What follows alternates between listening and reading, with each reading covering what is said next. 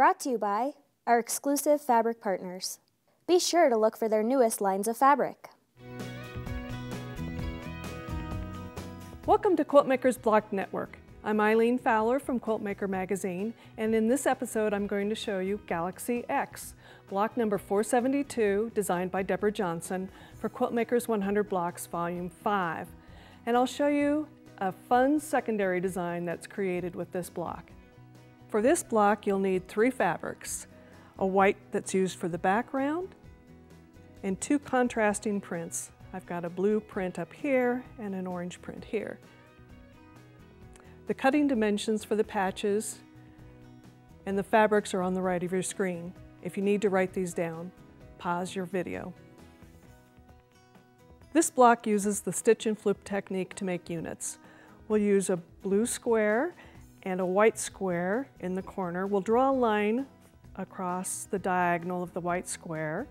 We'll sew on this line and then we'll trim 1/4 inch away, and we won't need this. Then you'll just press the patch open. We'll do the same thing on the opposite edge, so you'll have a unit that looks like this. We'll also use the stitch and flip method with the white rectangles and the shorter orange rectangles to make 2 units that look like this. And we'll use the white rectangles and the longer orange rectangles to make 2 more units. Here's how you'll sew the units and patches together. We'll sew these 2 units to this patch. Here's a row with 3 patches that are sewn together and another row with 2 units and a patch.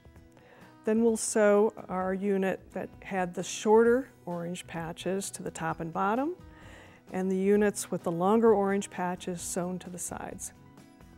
And when all the patches and units are sewn together, this is what your block will look like. I made a second block and reversed some of the values. So instead of the white in the background, I've used a dark blue. And instead of a blue in these patches, I've used a white. Let's look at these blocks in a couple of settings. Here's the first block in a 4x4 setting, and you can see in the block intersections it creates a star with the orange patches. Here's the second block in a 3x3 on point setting.